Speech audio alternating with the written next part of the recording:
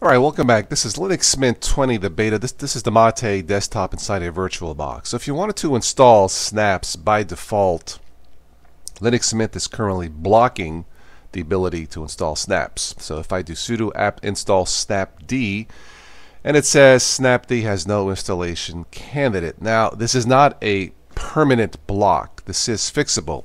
It has been brought to my attention there are a couple of terminal commands that you can use. It is not difficult. I will have this command below in the show notes.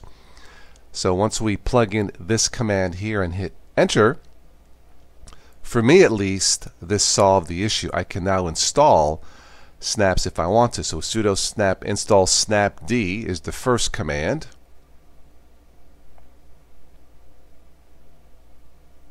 Now, like I said, this was tested inside a VirtualBox. I don't think it's going to make any difference if you do a full install without VirtualBox.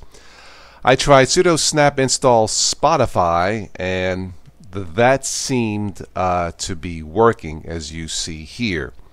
Now, snaps don't always work. Of course, non-snap packages don't always work either. It's just a matter of choice.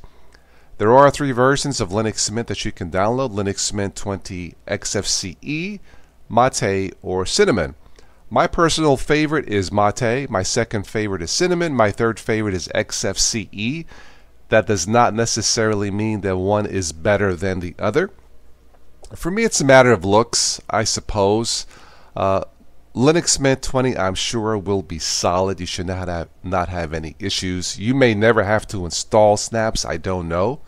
Like I said, sometimes deb packages don't work or non-snap packages don't work, and you can try snap to solve the issue. So I hope this helps you out. Let me know in the comments below. Take care.